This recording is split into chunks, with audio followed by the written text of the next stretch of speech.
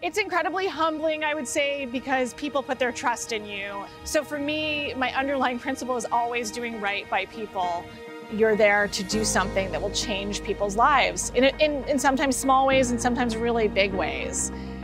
I started in the Manhattan DA's office 25 years ago because I wanted to fight for people who never thought they'd win.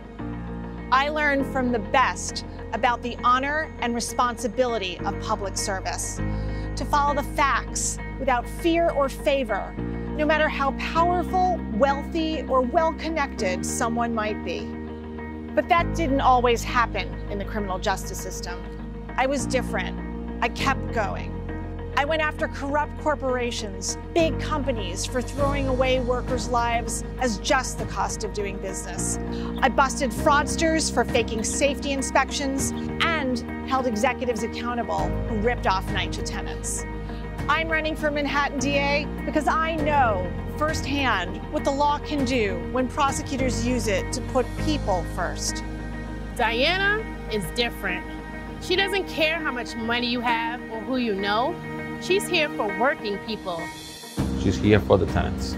Está aquí por nosotros los inmigrantes. She's here for survivors of sexual assault. And we trust her because she's not just talk, she's actually done the work. Para Diana, la gente es primero. And that's the kind of DA we deserve. Where we go after criminals on Wall Street and Billionaires Row, rather than only focusing on a kid for boosting an iPhone. I spent my career not doing things the same old way.